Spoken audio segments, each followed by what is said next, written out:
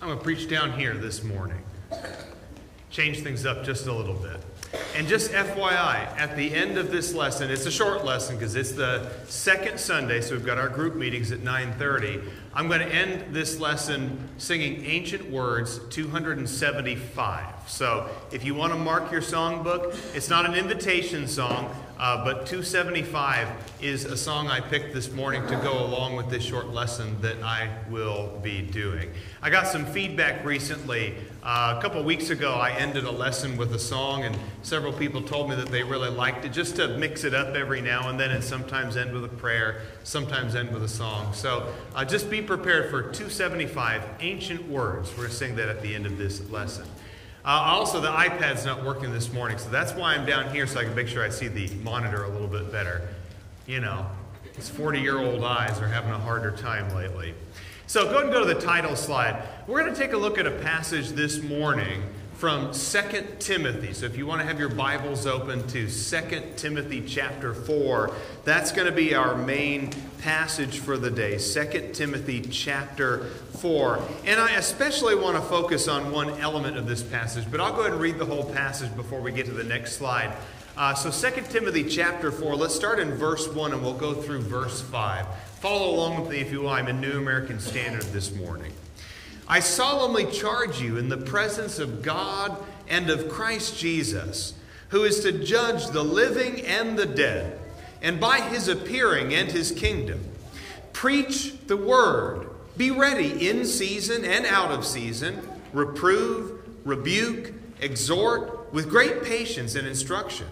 For the time will come when they will not endure sound doctrine, but wanting to have their ears tickled, they will accumulate for themselves teachers in accordance to their own desires, and will turn away their ears from the truth, and will turn aside to myths.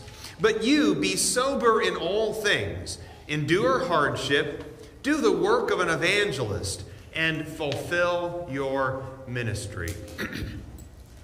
So Preston and I were talking the other day, as we often do. And Preston's one of those guys, he's really, really smart. He's a lot smarter than I am. And that's the truth. He's shaking his head. He gives off that Florida bumpkin vibe, but that's an act. He's very smart. Sometimes, though, we can all be too smart for our own good. And he loves to preach, and he's very excited about his future as a preacher. He's only going to be with us for 6 more months. So if you haven't had a chance to get to know him or take him out and buy him food, he'll eat his fair share. But he has sometimes we sit down for a Bible study together, and he has these like big picture questions about the future and the church and preaching, and like preaching as a vocation, like these huge big picture things.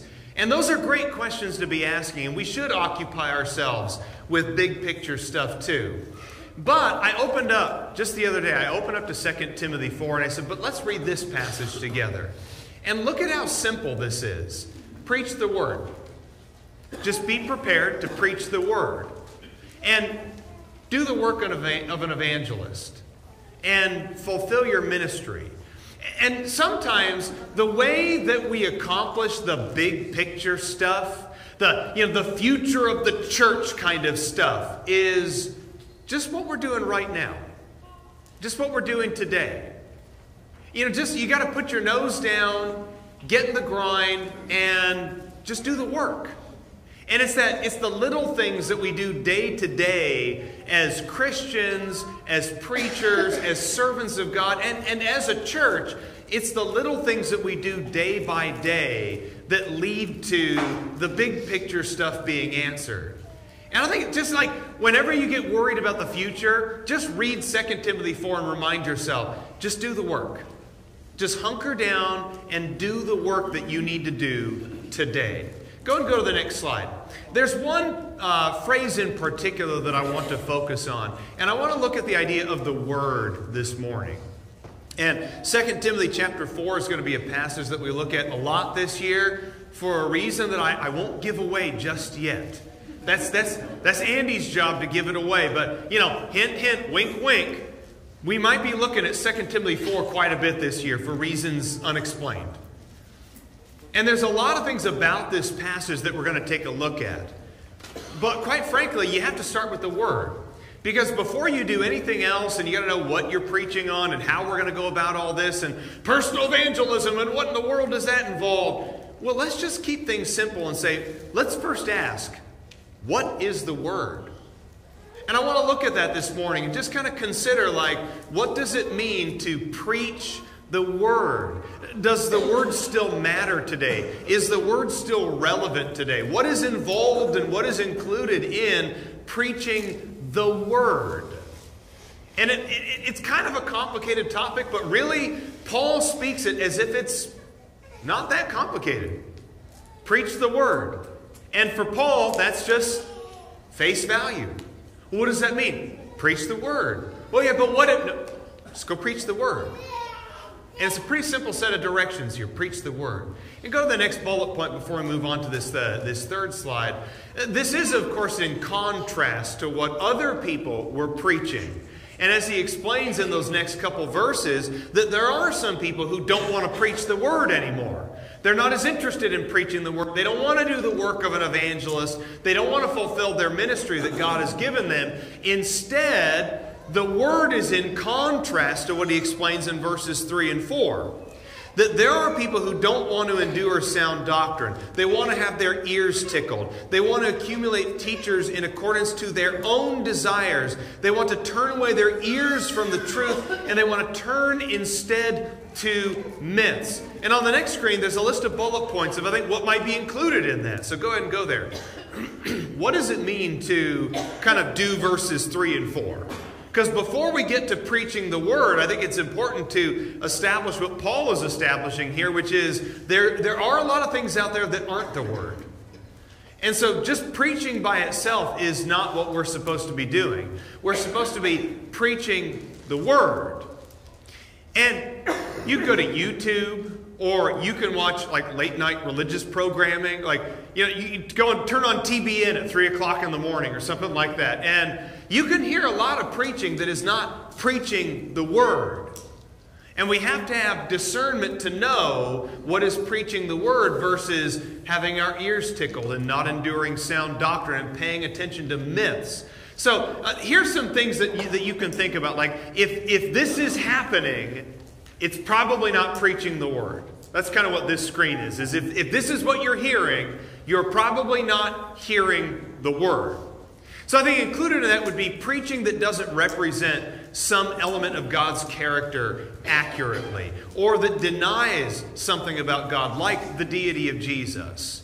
If you are hearing preaching that brings God down to our level rather than elevate us up to God's level, it's probably not preaching the Word. If you're hearing some preaching and it is minimizing or trivializing Jesus in some way, and you will encounter that, by the way. Like for us, we take it for granted that Jesus is the Son of God. He's co-equal, that He's a part of the Trinity, and we regard Him as deity dwelling in bodily form. Like, we take that for granted.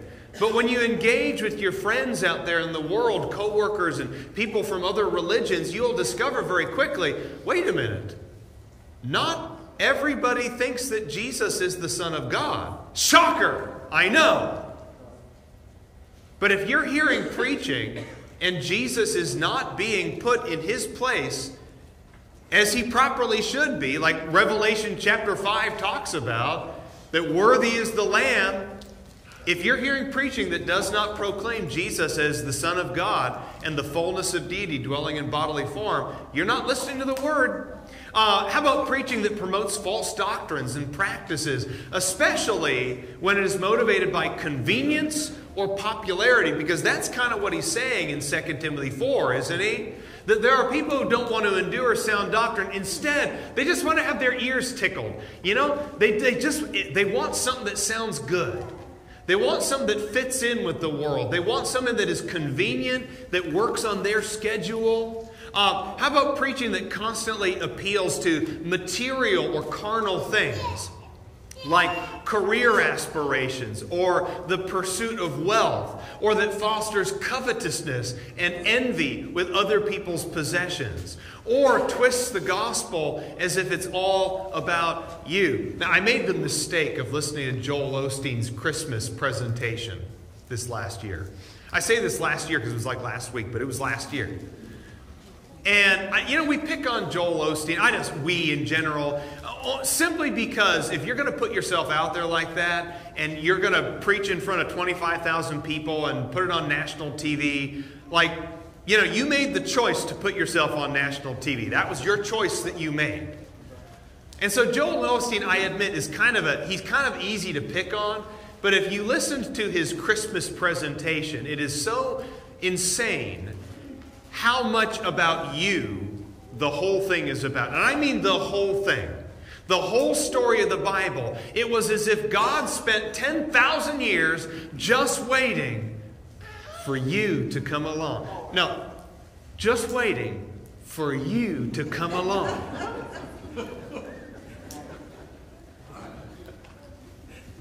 But every story in the Bible is about you. The story of Joseph and Mary, it's you. Joseph and Mary is your story. The story of Jesus is all about you. It's your story. And God is working in your life. He is manifesting in your life all of your dreams. And Joel Osteen and others like him, they don't hide it, by the way. They're very blatant. They talk about how you're going to receive that financial blessing, that windfall. You're going to get that career promotion. You're going to get that new job. You're going to sign the papers on that new big house. They don't hide it. It's blatant. And if you're hearing preaching that is always appealing to carnal things, you're not hearing the Word. Preaching that dismisses sin or trivializes it. We're not in the judgment business here. And I get that there's an attitude that we need to have where we are open and receptive to all people, to sinners. And that sinners need to know that they can be around Christians and that they will be loved and that they will be supported, but that they will be loved and supported through a process of repentance and change. And if we're preaching a message that says, we're not in the judgment business here, we don't talk about that, we don't judge people for that, you're not hearing the Word. Or modern day myths, because he does point out in 2 Timothy 4 that they replace the word for myths. That's the word that's used in New American Standard, is myths. And there is a lot of mythology in modern day preaching. There's a lot of myths. Myths about what the church is. Myths about what it means to be successful or prosperous. Myths about what the word blessed means. I'll tell you what, read Matthew 5 sometime, and you'll read a very different definition of the word blessed than the mythology that surrounds the blessed in a lot of modern day preaching. So go ahead and go to the next slide. Because now that we've kind of seen what the word isn't, we need to look at what the word is. Because that's our marching orders, is preach the word. Got that next slide? I have no control up here. I'm on this ride just like you are. So what is the word? I think we skipped a slide. Go backward one. Yep, that's it. We got it. Technology's great until it's not. Everyone loves technology until it bites you in the ankle. So what is the word? The word begins with God. Preach the word starts with God. His word is the very emanation of himself into this world. And it's no mistake or coincidence that that's how John starts his gospel. That in the beginning was the Word, and the Word was with God, and the Word was God.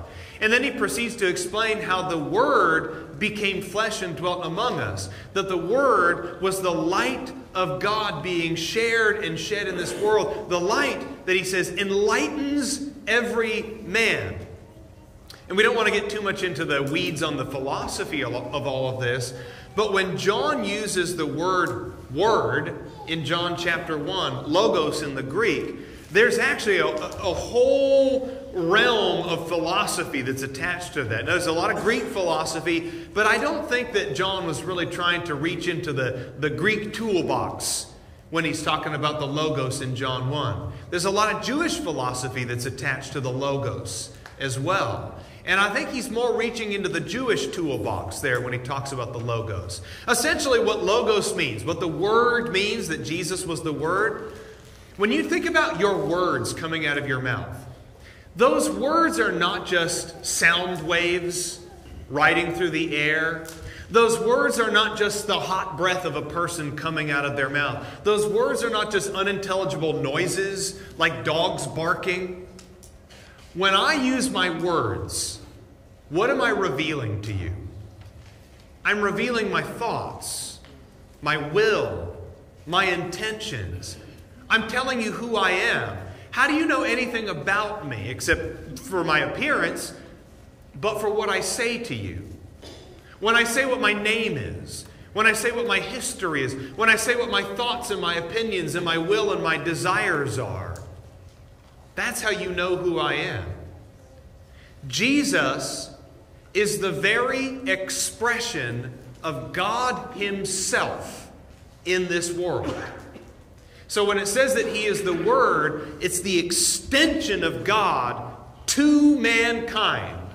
So that, like it says in Matthew's Gospel, when Jesus is called Emmanuel, God with us, it's really God with us. God speaking to us through the man, Jesus Christ, who is both fully God and also fully human at the same time. And if that boggles the mind, that's okay. I think it's kind of supposed to boggle the mind a little bit. But the Word also has intelligible meaning. When we preach the Word, we're supposed to preach something with substance to it. The fact that God expresses Himself through Word and not something unintelligible or something that's beyond our understanding, I think is very telling. God wants us to know Him. God wants us to know His will, His commandments, His desires, and His feelings also. That God is a feeling God. When we hear God's Word, His Word illuminates us. Like Psalm 119 says, that Thy Word is a lamp to my feet. It lights my path. And like John chapter 1 says, that Jesus came into this world to enlighten, to illuminate every person. The Word also requires a response. That you need to respond to the Word. You need to act upon the Word, like James chapter 1 talks about. Be ye not merely hearers of the Word who delude themselves. Rather, be doers of the Word. Do something about it. Go to the next slide. This is the final slide here. The Word is a powerful tool, and the Word is an ally. It's described as a weapon, a defensive weapon. The sword of the Spirit, the Word of God. Hebrews chapter 4 talks about the Word, and I think maybe a slightly more complicated passage than we give it credit for at face value. And I think that Hebrews 4, by the way, I think there's more depth there than we sometimes think that there is. But it does talk about how the Word is living and active and sharper than a two-edged sword. The Word is effective if it is received with a true and open heart. The Word is enough. God reminded His people in Deuteronomy chapter 8 that when I led you through the wilderness all these years and I fed you with the manna, I deprived you of a lot of worldly things, of a lot of carnal pleasures. Why? So that you could learn that man does not live by bread alone, but by what? By every word that proceeds out of the mouth of God. And the Word includes the gospel. The Word includes the gospel. The gospel is the message of Jesus Christ. It is good news that Jesus is God incarnate, God in the flesh, who walked on earth and spoke to people and gave us an example, who then suffered and died an ignoble death as a sacrifice for all sins, for all time, but was raised from the dead to lead us to life as a forerunner back into the world of light, so that we could then follow Him in like manner when we believe His message and hear the Word, when we confess that belief and resolve to change and to live by His Word and His will, and to be baptized in the same manner that He was, buried in the ground the dead man, and then raised up in newness of life, and that we might continue to live in his word, and that it would be effective in our hearts for the rest of our lives. Let's go ahead and end by singing ancient words, after which, immediately afterward, please proceed to your group meetings. And remember, we got new groups today. So if you don't know where you're supposed to go,